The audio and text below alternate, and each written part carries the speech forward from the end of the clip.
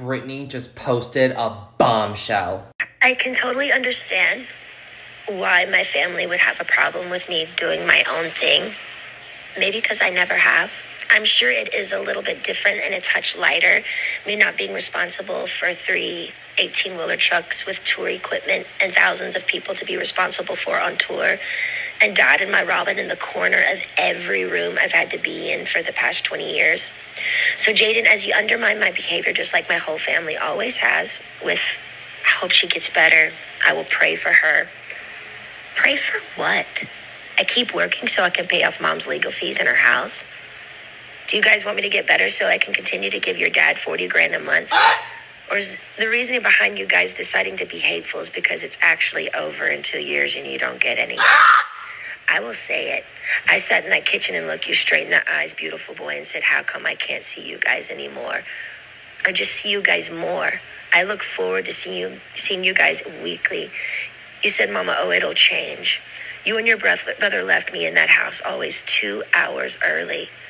Preston would sleep. You would play the piano the whole time. And if I didn't shower you guys with gifts and have amazing food ready and play a motherfucking saint, it was still never good enough. That one time I asked you, looking straight in your eyes, I want to see you more. You called your dad. I never saw you again.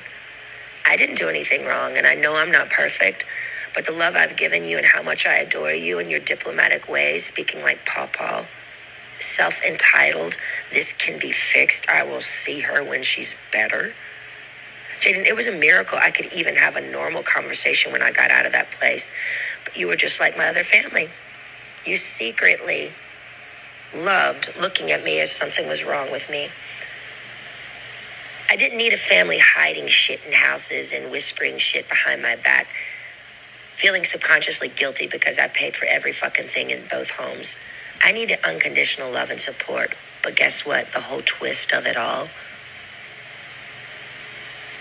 which would have made a little bit more sense, I was in the greatest state I'd ever been because I was actually able to speak up 100% and say no.